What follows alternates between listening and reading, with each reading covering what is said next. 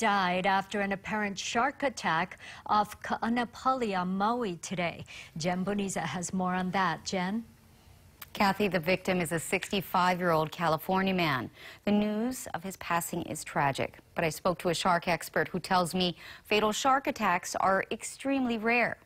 Family of the victim say he went out for a swim at Honokowai Point near Kaanapali Beach Park. Maui fire officials tell me a witness in a neighboring hotel called 911 just before 9 a.m.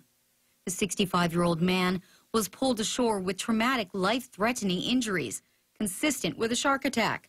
I reached out to shark expert Dr. Michael Domeyer. It's a gut-wrenching thing when it happens. So, we all think about it and you hear about it in the news, and no one wants to be on that part of the food chain.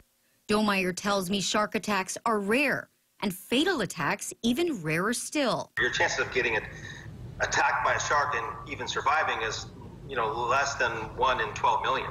This is the 6th shark attack in Hawaii so far this year, according to the DLNR's Division of Aquatics Resources. There were 3 in 2018. Out of over 120 attacks on record since 1995, this is only the 5th fatal attack in the islands. All of those deadly attacks occurred on Maui. The last fatal attack happened 4 years ago at Ahihi Bay. Maui has, for some reason, been a hotspot within the Hawaiian Islands for tiger shark attacks, and I don't think anybody can really say with any certainty exactly why that is. There's certainly great tiger shark habitat around Maui, quite a lot of shallow water, a lot of people in the water too.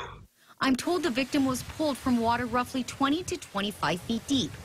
Though it is likely he was attacked by a tiger shark, that has not been confirmed yet.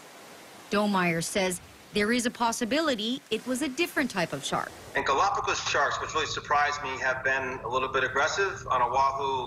DLNR attributes the recent attacks at Anai Ho'omalu Bay on the Big Island and in Haleiwa on the North Shore to Galapagos sharks.